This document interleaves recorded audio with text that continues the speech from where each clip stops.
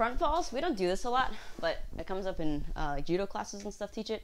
This is going to be like my quick version of it. You can probably find other things online about doing a front fall. But I'm going to make sure that my palms are forward and I'm absorbing force through my forearms. I've definitely swept people before that did not have any sense of apparently personal preservation for their head, and I just swept them onto their heads. So we're just practicing absorbing force with things that aren't our heads. So I'm just going to basically rock myself forward, slap, and come back. Rock, slap, and come back. Rock, slap, and come back.